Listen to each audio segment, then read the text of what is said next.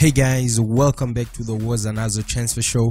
I know it's been a while since I last uploaded, but I've been experiencing some problems with the channel, but we are back, we are better, and this is a new edition. On today's show, we have Grobler to Orlando Pirates, no Percy for Bafana Bafana, and Thembinkosi Lorch still wants to play overseas. We start the show off with Grobler joining Orlando Pirates in January. SuperSport United CEO Stan Matthews says Grobler will be allowed to help the team and win a trophy in order to solidify a move in January. Grobler was heavily linked with a move to Orlando Pirates in August, with the Buccaneers said to have tabled an offer for the Bafana Bafana striker, but the offer was turned down by SuperSport United. The Johannesburg-born marksman will be permitted to join the Buccaneers in a subsequent transfer if he can help SuperSport win one more trophy. Stanley Matthew has revealed that it's all up to Grobler if he can prove he desires a move in January. According to Matthew, Grobler has conceded that he wants to help the group win one more trophy just to enable him to live for greener pastures. Grobler has been in form for the Tshwane Giant so far this season, scoring 6 goals and supplying 3 assists in 9 competitions in all competition. It's all in the player's hands. Bradley knows if he helps us win a trophy and gets us in a strong position in January, then it's fantastic for him, stated Matthews. It's all down to the player. If we have a great start to the season and Bradley shows what he can do for a spot back in the Bafana Bafana group, then the move in January is guaranteed. SuperSports are vying for 4 trophies this season, but Grobler knows that winning the MTN 8 with SuperSport United helped his chances of moving to Orlando Pirates. Our next story still sticks us with Orlando Pirates. Orlando Pirates star midfielder Thembinkosi Lorch revealed that he had a number of offers from overseas and admits his being disappointed that the move never materialized. Lorch had a meteoric rise in the past year, with the skillful winger capping it off, winning the PSL Footballer of the Season and Players Player of the Season awards.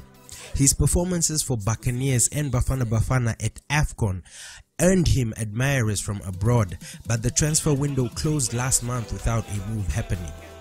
A couple of clubs in Europe, in France particularly, were reportedly keen on Lorch's services before the close of the window, but the Orlando Pirates winger was expected to follow in the footsteps of the last 2 winners of the award, securing a move overseas. But nothing happened. These are the words of Thembinkosi Lorch. Yeah, maybe to me it's different.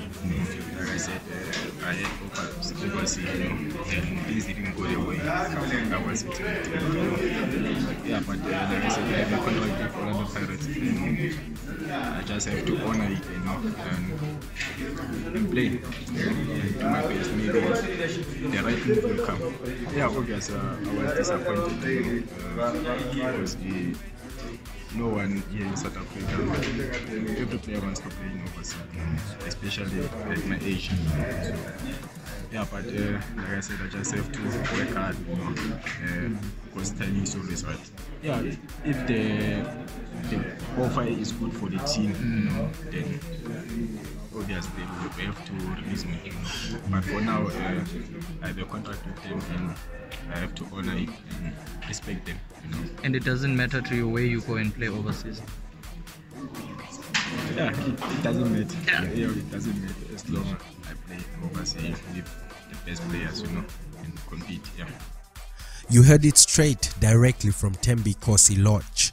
The attacker has been struggling to replicate the form which saw him scoop the PSL Footballer of the Year award last season, netting 13 goals and providing 7 assists across all competitions last season. This could be a few factors hindering Lorch from replicating the same feats from last season, because Thembinkosi Lorch has no goals, no assists so far this season. The first one could be injury.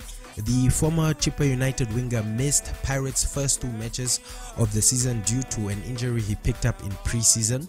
The Bloemfontein-born player found himself in a lot of scoring opportunities but squandered good chances, displaying his lack of sharpness in front of goal. The injury could contribute to his slow start to the season, and he needs time to rediscover his best form. One factor could be a lack of hunger.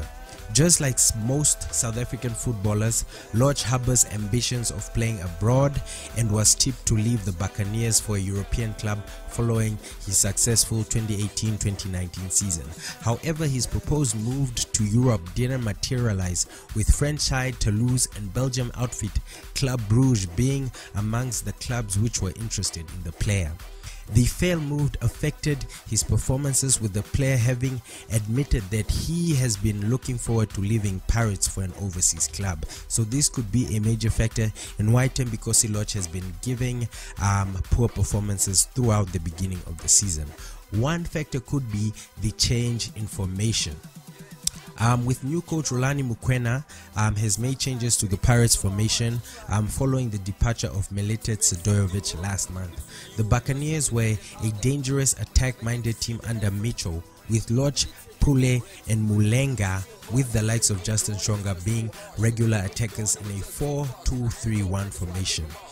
The quad formed a very good understanding where they were able to hurt teams and relied on the ability of interchanging positions with Lorch, Pule and Shonga. Now Mukwena has opted for a 4-3-3 formation, which features 3 central midfielders and 3 attacking attackers, namely Lorch, Mulenga and Mabasa, who plays as a center forward. Lorch will still have to adjust to the formation and prove that he's not a one-season wonder for Orlando Pirates. Guys, this is a big story, and I'll keep you updated with the latest happenings on the Thembinkosi Lorch transfer saga. We move on to our biggest story of this episode. Bafana Bafana has no Percy. Yep guys, you heard it right. Bafana Bafana striker Percy is an injury doubt for the Nelson Mandela Challenge International on Friday against Mali in Port Elizabeth on Sunday. Tau limped off towards the end of the first half for Club Brugge against Genk in the Pro Belgium League on Sunday, putting his participation for the national team in serious doubt. He was replaced in the 41st minute of a 4-0 victory. Tau started in a 3-man attack, but his ankle was bruised in a tackle in a build-up to the second goal. He continued in the game for the next 13 minutes, but was withdrawn in what could be a potential massive blow for new Bafana Bafana coach. If Percy is ruled out of the friendly, the Bafana Bafana attack could be severely affected. The South African Football Association SAFA will request a medical report from Brugge on the extent of Percy injury, but it's unlikely that Percy would travel to Joburg. Brugge may try to persuade SAFA not to invite Percy to Johannesburg because they have key games coming up in the Belgium League and a UEFA Champions League tie with Paris Saint-Germain on the 22nd of October. In my opinion, we might see Percy, we might not, but as you've seen in the images from yesterday in the camp, we still have no images of Percy training with the camp, so I'll keep you up to date as the story develops. So guys, please don't forget to like, comment, subscribe, and I'll see you in the next video.